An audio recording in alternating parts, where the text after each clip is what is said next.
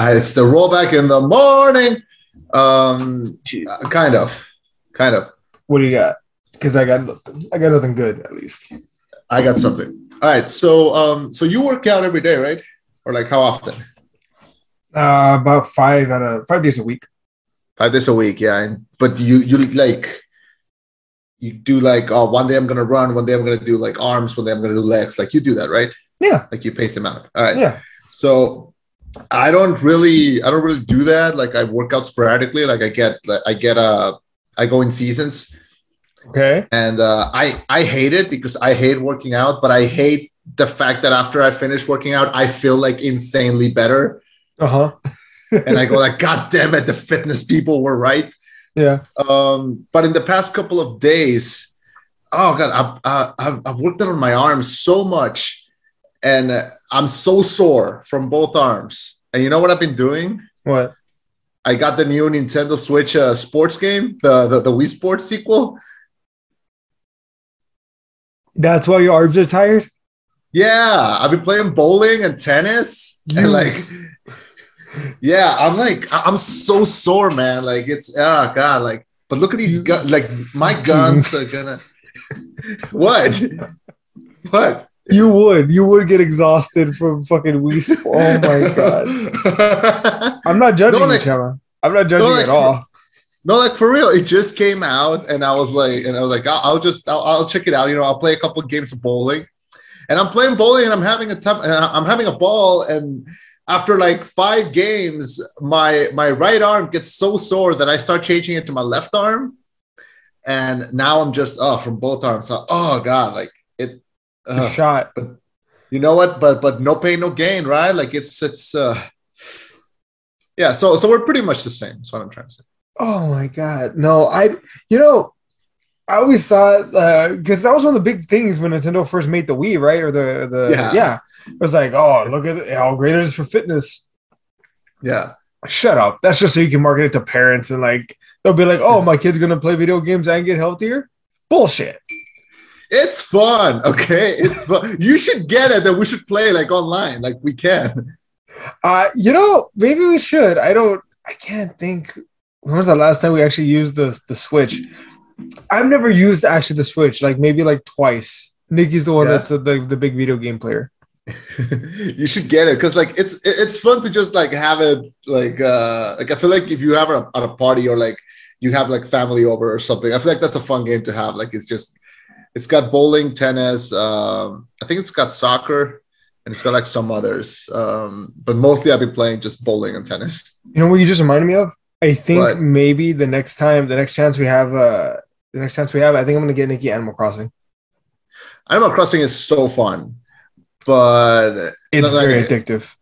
It's addictive, yeah. It's addictive not because it's long lasting. Like you can play it for like 10 minutes a day, but you'll play it every day. Like that's the thing. For years, for decades to come. Yeah, like I still check up on my island like every other day. Yeah. It's fun. Yeah. Is it like Super Minecraft? It's no, it's less I guess it's less open, but it is more cute. So I guess that's the thing. Anyways, yeah. So I'm gonna try to like, not to work out too much because like I don't want to get too buff with like that's the problem. Sports. That's gonna be a problem. Yeah. You want to be able to cross without having these guns. Yeah. I don't want to. Yeah, I don't want to. This is an audio podcast. For all you viewers at home, Chema like flex really hard, and you can see like the bulges in his arms. Yeah. You didn't have to insult me like that. Like what? I'm not insulting you. You have arms. You have bulges on arms right now. Yes, look, they're right there. I got skinny arms. It's weird because like my body type is like, imagine SpongeBob. Like I'm like this, but then like my arms and legs are like really thin. So yeah. Or like the closest is like I have a body like Dwight from The Office. Like that's my body type. Like it's like that. Okay, for what it's worth though, like I don't see anyone coming out like to try and fuck with you. Like no one would be like that guy. I can take him to a fight. I'm like 6'6" because I'm like 6'3". People don't know I'm a softie. Like they just I take public transportation like really often, and I've never been. No one's tempted to rob me, and I'm pretty sure it's because of that. They don't know that your spirit animal is a Care Bear. They don't know that shit, and they'll never know.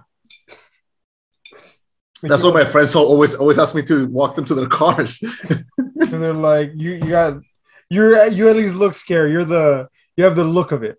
You know, maybe you're not, but you have the look. I hope. I don't know. I haven't shaved in a while, so maybe it's that. Keep that up. Get the beard as big as you can. Nah, I can't. Like after a certain point, it just stops growing. So I just keep it at like a certain point. I don't know. Maybe someday. Speaking of magnificent beards, let's talk about the Lost City. Oh God, not this hunk of shit.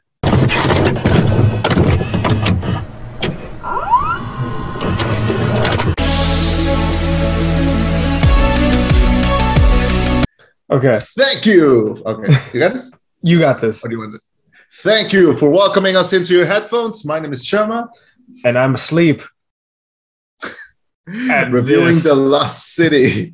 This is the rollback. So, The Lost City follows a reclusive romance novelist who was sure nothing could be worse than getting stuck on a book tour with her cover model until a kidnapping attempt sweeps them both into a cutthroat jungle adventure, proving life can be so much stranger and more romantic than any of her paperback fiction. So, The Lost City, starring Sandra Bullock, Channing Tatum, Daniel Radcliffe, Brad Pitt, and with a lot of very colorful side characters. I don't think we've had a big, strong comedy in like a long time. Like I think the last one that I can remember is possibly something like Booksmart or like Game Night or Blockers or something like that. I think it's been a while since we had like a good big studio comedy. And it's still been a while since we've had it. This is not the film. Oh, well, okay.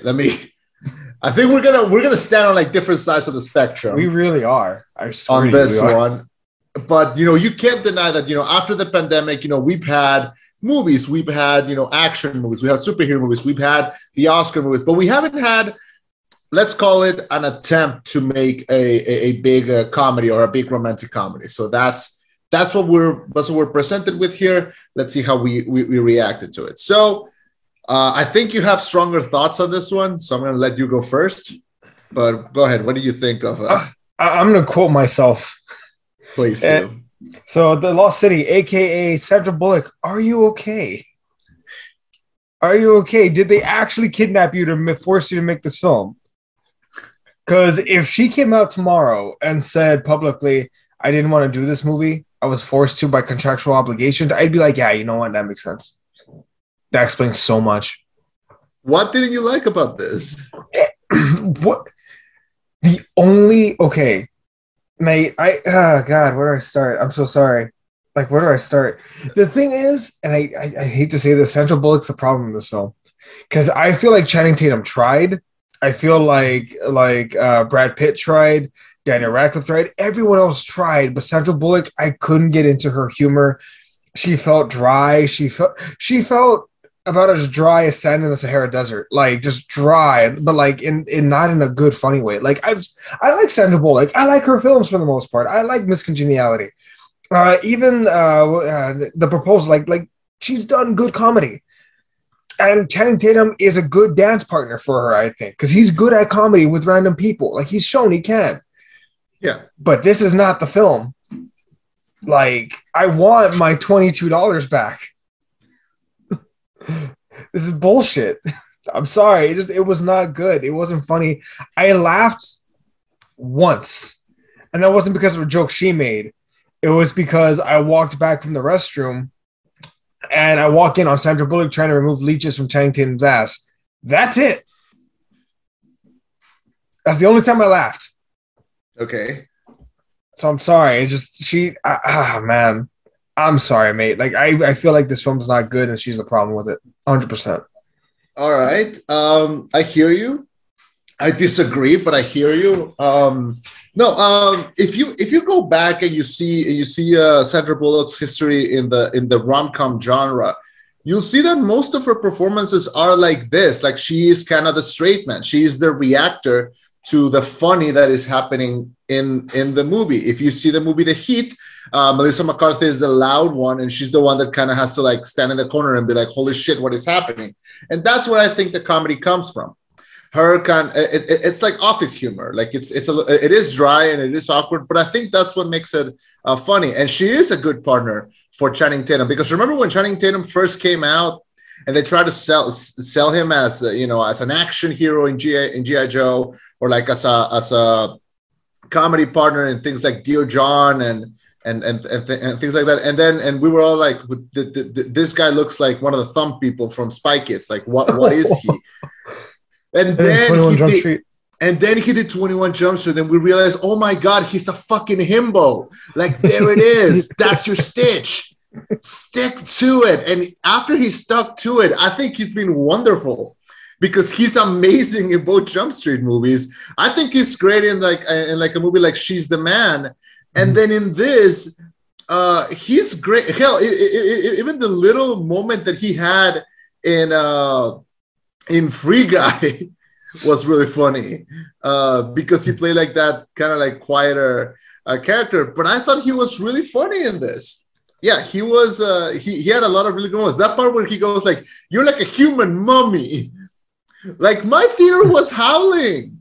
My theater was fucking howling, and then everyone was like, "Mummies are human, mate." Like oh my God! And the fact that he kept like saying words wrong, like. Oh God! Like I was kind of waiting for Sandra Bullock to just like look at the camera, like look at this fucking asshole, like that's that probably would have been funny. That actually probably would have been funny. Yeah. So no, I understand where you're coming from. Like maybe that kind of humor is not for everyone, but it worked for me. I felt while I do agree that maybe Sandra Bullock was not like the best person that could have done this, but maybe someone else could have played the character even a little better. I'm fine with what they gave us, especially because I was reading, and apparently the Channing Tatum character originally was supposed to be Ryan Reynolds, and I don't think it would have worked the best. I feel like Ryan Reynolds would have done like the same thing that he's been doing for the past like 6-7 movies. And I like Channing Tatum in roles like this. Like I like him playing the himbo. I don't mind him being a himbo. I just think like Sandra Bullock. The thing is, the other film she was funny. I felt like she had more personality. In this film, her personality was just too dry. Like it was too like she looked like she didn't want to be there. Like she didn't. And it's a shame because it's a good premise. It's somewhat original, I think. I don't know. Can't think of the top of my head of a film that's very similar to this. Oh yeah, which one? Romancing the Stone, 1984. Michael Douglas and Kathleen Turner did an almost exactly the same movie. Shit. Yeah. So I feel like this, but it's not like, how do I explain this? It doesn't feel like a ripoff. It just feels like, oh, this is Romancing the Stone for, the millennials and Gen Z. Yeah. And honestly, I think this one is funnier.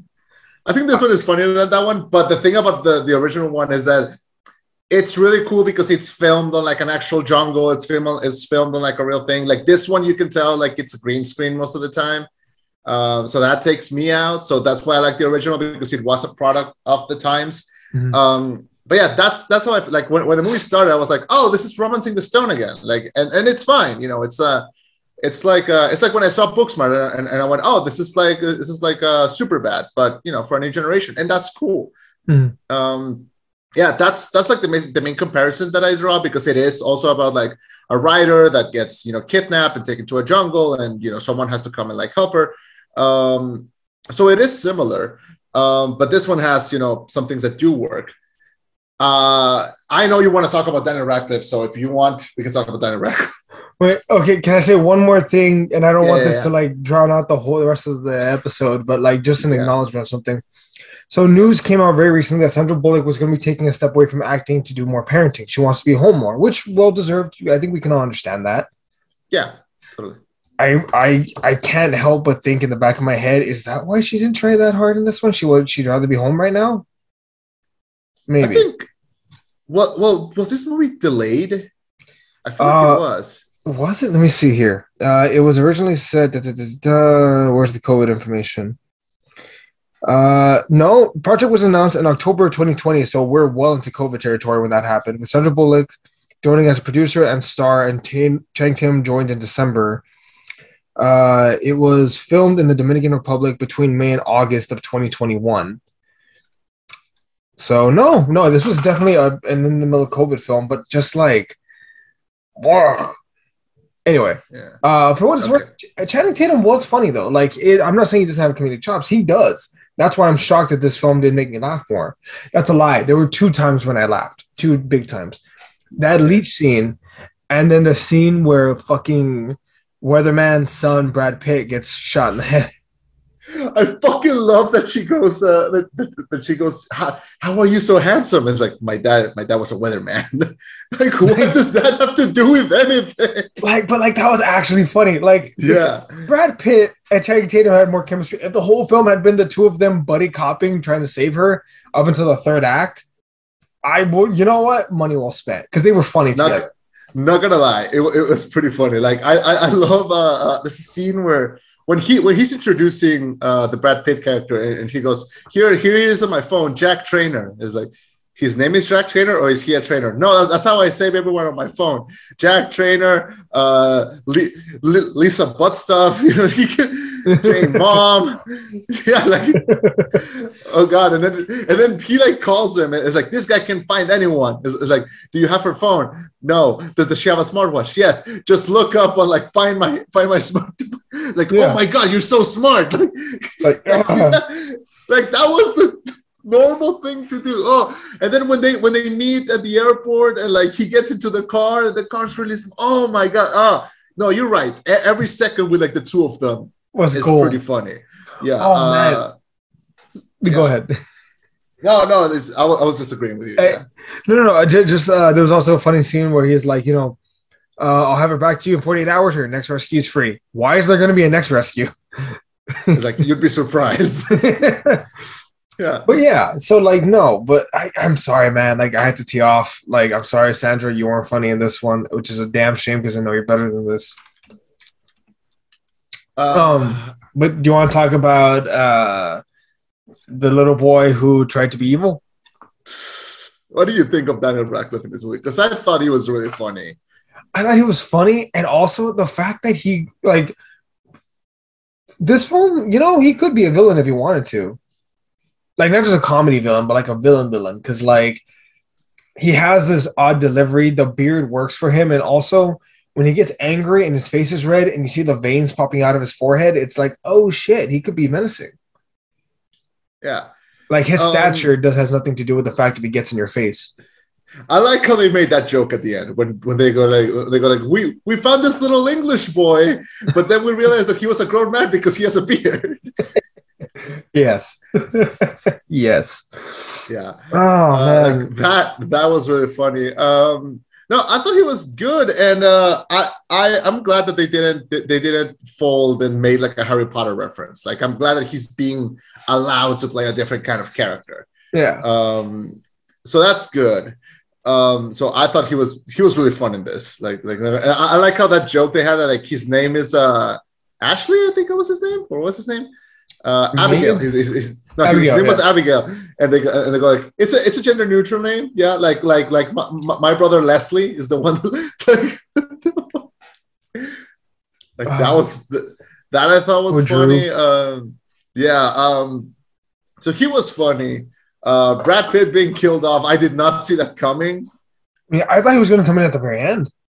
Yeah, no, I don't think he was going to be like throughout, but it makes sense that like for the gag they just killed him. Oh, God, but again, if they had just saved him and kept him throughout the whole film, I wouldn't have been mad. I think I would have been much happier. Yeah. So was your crowd laughing? Sorry, go ahead. No, go ahead. Was your crowd laughing like during the movie? Really? Like howling. Wow. Not gonna lie, my crowd was very silent. Really? Like, there wasn't a lot to laugh at. Like they laughed much more than I did, but like it wasn't like crazy. No, my crowd was howling. There was also a baby. The baby was crying throughout the start. I don't know if he just stopped crying or if they just took him out, but Maybe they give him some Uh, Benadryl or Tylenol. maybe, or maybe they Don't drug just your like, don't drug your kids, or people. maybe they just punched them and like knocked them out. You're in favor of child violence, Triva? I'm not in favor of child violence, but I am in favor of movie theaters being a baby free zone. Jeez. You know what? No, I'm not against that. Can you The imagine movie that? theater. Yeah. No, go first. No, go. Go, you first. I wasn't gonna say anything. I was just gonna like keep the. What if I don't like I don't like dead air. That's it. Yeah. what if there was a movie theater chain, 21 and over only, but open bar? Shit, that would be awesome. They have the opposite here. What do you mean? They have a children specific like screening room. Yeah. Guess what? Yeah. They do like the chairs are more far away from each other. There is a slide with like a ball pit. Oh. No, it's I've never been inside and it sounds horrible. I mean, if that's where, well, are there no parents allowed in that one? No, parents are allowed. Parents are encouraged, but I think they prefer if you bring a kid. That would suck. But like, no, it would suck because like you're trying to like watch a movie and then there's a kid just running around the thing. No, it would suck. You know what? No, you know what would be hilarious? What if that was like the place to drop off your kids while you're gonna go watch an actual film, or like you rent that place out for like a kid's birthday party, but like the kids are playing and you're watching The Exorcist. That's why they do it. That's kind of cool. I mean, if you're a kid. No, I mean, imagine scaring the shit out of a bunch of kids while playing The Exorcist while they're all trying to play. Oh. I think they did that in like a theater. Like they accidentally showed Hereditary instead of like another movie. Yeah, I heard about that. I heard about that one. That happened here. They gave everyone refunds. Yeah, I mean that. I saw that movie and I was like, what, 24, 25, I think. And like that was one of the most traumatizing experiences of my life. Imagine being a little kid. Right, yeah. It's gonna toughen them up real quick. Oh my god, it didn't toughen me up at all. If anything, it just made my humanity more fragile. If anything, it made me softer. If anything, it made me more empathetic. Oh god. So The Lost City. What things did? Okay, so it's damn obvious. I didn't really like it. You did. What are some things that you didn't like though? Because you have been singing quite a bit of its praises. Is there anything you wish they had done, or anything that they could have done better? Maybe look, I don't want to sound like one of those pretentious like film guys. Like I really don't want to, but as we talk on our film podcast. Yeah, as we do on our film podcast. By the way, like did y'all get the A24 membership? Because I fucking did. Speaking of pretentious people, something that really distracted me, and this is becoming more and more distracting to me. Like it didn't used to bother me like at all before. But I really miss movies that were being shot like on location and like, or like at least tried. Like there's so much CG and green screen in the background. And I understand, you have a budget, you want to hire like all these actors and you have to like, but you can tell. And that's a little distracting to me. And like, I don't know. I just wish movies that I miss movies that are being shot on like an actual location. And I understand this is cheaper. I understand it's easier. I understand you disturb less people. You don't have to pay taxes and all that. But I really miss that. And the only thing that I really didn't like about the movie was the actress who played Sandra Bullock's agent, Davine Joy Randolph, who is a good actress. She is a funny person. Like she was really good in Dolomite Is My Name. She was really good in Office Christmas Party. Like I've seen her in things. She's really funny. She was given nothing funny to say or do in this movie. The whole movie, she just plays the agent at the start. She's looking for her, and she finds her at the end, and she's not giving anything funny. This is a funny person. She's a comedian. If you didn't tell me, I wouldn't believe it. No. Like, have you seen Dolomite Is My Name? No, on Netflix. No. So it's like it's like Eddie Murphy's like big return to like the screen, and it's wonderful. Like he oh god, the ending makes me cry. but like it's also like really funny, and she's in it, and she's great in it, and she can do both dramatic and funny. So she was given nothing, and I was so mad during the movie. I'm like, this is a funny person. Like, give her funny things to say. So that was the only thing that I was like, she could have been anyone. So why cast, someone that you're not gonna let them be funny? Like I don't know how that process worked, but all she did was like be worried at the start, be concerned for her throughout the movie, and then she's paired up with Sandra Bullock, she's paired up with Channing Tatum, she's paired up with Oscar from The Office. I know he has a name. Yeah, and the goat, like that's a funny, like they're in a cargo plane. It's a funny premise. Like do something funny with it, and they gave her nothing. Do you think part of the reason why this film would have been better with Ryan Reynolds instead of, because I don't know Channing Tatum, I don't know if he just makes the scene funny. I think Channing Tatum was perfect for this. Like I think he would have. I think he was better than Ryan Reynolds in this role. But does Channing Tatum riff? Because I know Ryan Reynolds, like that's part of his shtick is when you give him a script, you make sure you include some parts in there where it's like, all right, just here's what we're going to talk about. You all like fit in everything in the middle because he can riff, he can go, he can shoot from the hip. Yeah. Do you think? Yeah, he can. Mm-hmm. No, he can't. But like the whole thing with Ryan Reynolds right now is that all of his performances are like he can riff, but he's also very confident. Mm-hmm. And I don't think this character is not confident at all. Mm-hmm. And he needed to be that himbo character. He needed to be like that, a little bit unsure of himself. He needed to, and also he has heart. Like he has a good softer presence that I think Channing Tatum does better. And I don't know if Channing Tatum can riff, but I believe he is at least 20% in real life like this character is. Because remember when those Sony emails were leaked? Mm-hmm. Remember that? Yeah. One of the emails that was leaked was an email from Channing Tatum to the president of Sony when he got the notice that 22 Jump Street became the highest grossing R-rated film of all time.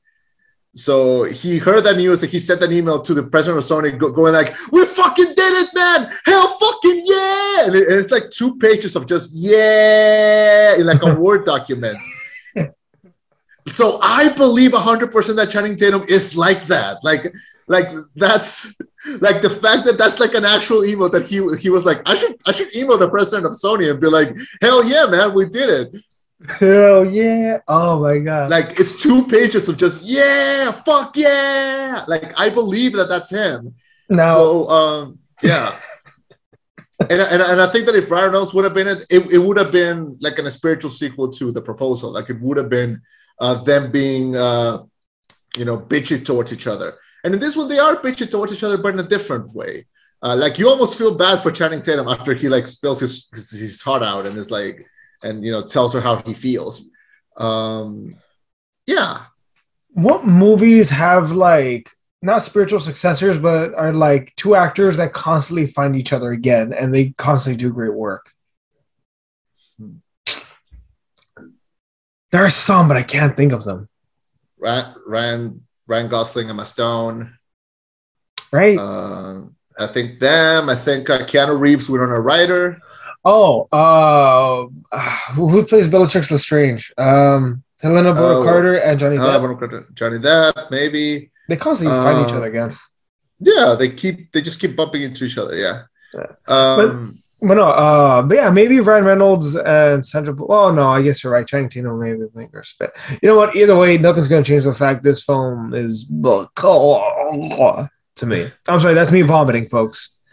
Yeah, I think they got that. Did you saw it with Nikki? Yeah. What did she think? She hated it less. All right. She just liked it less than I did. Like, I think I don't know. Actually, you know what? That's a very good question here. Live on the air, folks. We're gonna have a quick thing. Let's see here. Is she not there with you? Oh yeah, but she's in the other room and I don't want to get up because my legs are dying because I just worked out. Oh my God. Oh yeah. Yeah. Hey, I know what working out is like. I've been doing it for like the past yesterday and today. What did you think of The Lost City, real quick? What did you like it or did you hate it? Like real quick. You didn't like it? She didn't like it.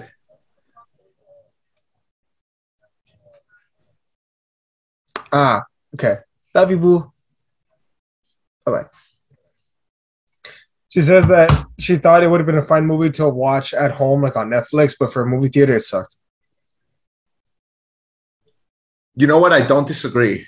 This would have been a fine streaming movie, and I feel like now that movie theaters are being opened up again, and now that big movies are coming out again, I feel like we got really used to the streaming platform, and we can now identify, okay, this is a fine movie to watch on streaming. This is a good movie to watch in theaters. Like, I'll watch any Marvel superhero movie in theaters. Like, I want to. Big movies, I do want to see them. But there are movies that I feel like, you know what? I would prefer to watch this at home. Yeah. Like for example, remember Enola Holmes? Remember that movie? Yes. That one was fun. I don't know if I would have paid to see it in theaters. I liked seeing it on Netflix. That was a perfect streaming film. No, I think you're right. It's a smaller scale, but I miss small scale films. And so if I can only get small scale films at home, I'll take it. Like, I want low stakes, good story, character driven films rather than these big epic blockbusters. I think you're right. Yeah, no, and you know, not an insult to the epic fat blockbuster. You know, we're coming into the summer. That is fat epic blockbuster prime time. But there are movies that I feel like will be better. I feel the same about this one, and I feel the same about that Bullet Train movie that's gonna come out. Mm-hmm. I feel like that's a mistake to release it in theaters. I feel like that should be a streaming movie. That movie's also gonna have Brad Pitt and Sandra Bullock. So wait, what? Bullet Train's got Sandra Bullock in it? Yeah, she's like the one that's giving him the missions. Really? Oh, wow. Yeah. I wonder if they did each other a favor. Like, hey, I'll come out on this, but I need you to come out over here. Maybe, because I think she produced this. So is Sandra Bullock single? I don't know. I know Brad Pitt is, if I'm not mistaken. He is at the moment. I don't know if she is. Hashtag Sandra Pitt. Hashtag. Oh, you want Brad them to? Oh, you're shipping them. Is what you're saying? Why not? They're both a little older, a little wiser. They both have already have children. You know what? I see it. That might actually be the strongest power couple in Hollywood. Now that I think about it, that would be. I don't know. It would be pretty worrisome. I saw. Did you saw the thing that, like, apparently she's been stalked like a lot of times. Like, she's had like a lot of people like stalking her. She's a very stalkable person.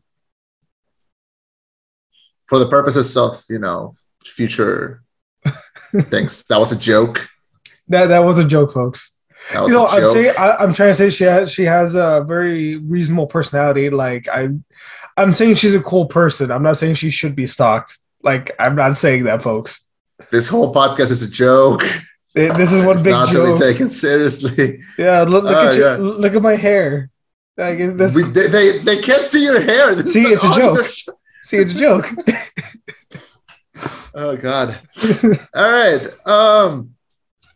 Well, besides Sandra Bullock thing, do you think there's something else that you didn't like, or like is it mostly just on her? It's all on her. Like there are moments. I always refer to like Cruella, for example, right? Emma Stone carried that film on her back, and she succeeded. Sandra Bullock tried to carry this film on her back, and like she broke her heel on the way. Jesus. I'm sorry. It's just, God damn it. I know she's better than this, and that's what's more frustrating is she's relatively dependable. I can't think too often of a film that she's like Keanu Reeves.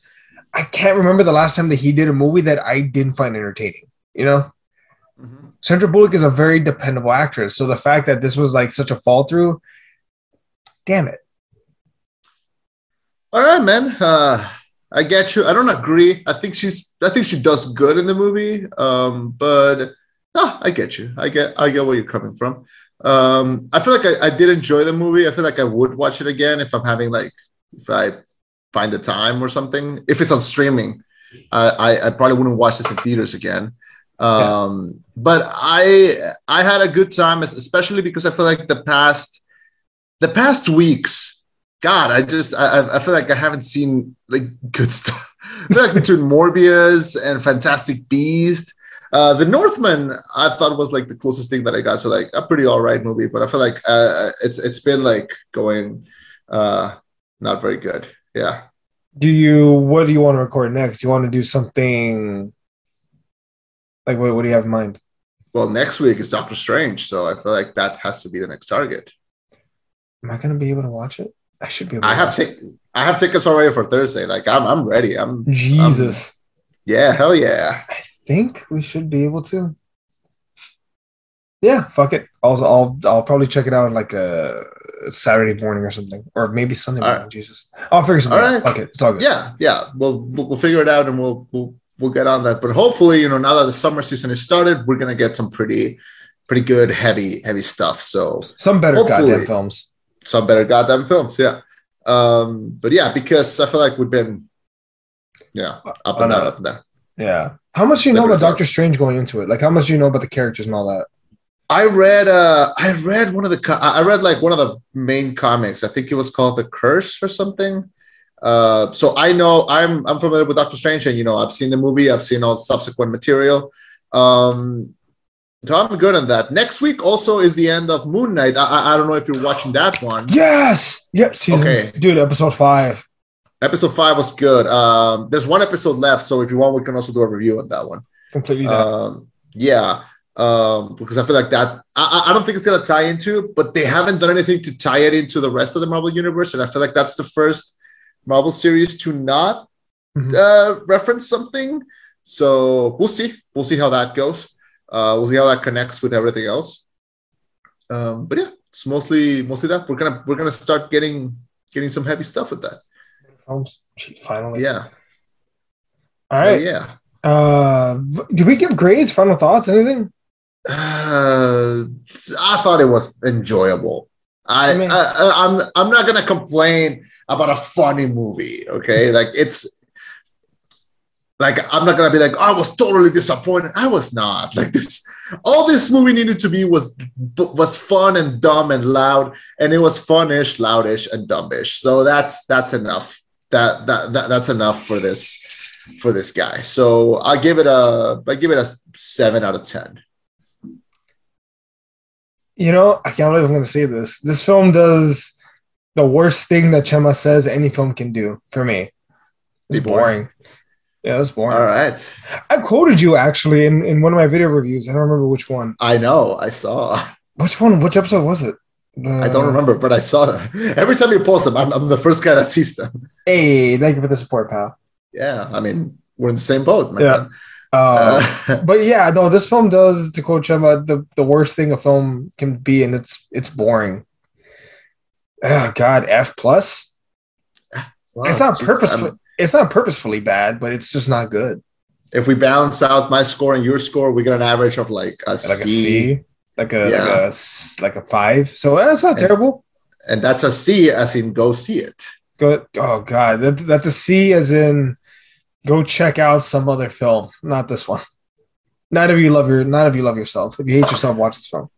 Oh my God. Yeah, go ahead and insult the audience while you're at it. We'll see you next week, folks. All right. My name was Chema. I've been Eddie. And this was the rollback. With a reminder to, always wear sunscreen.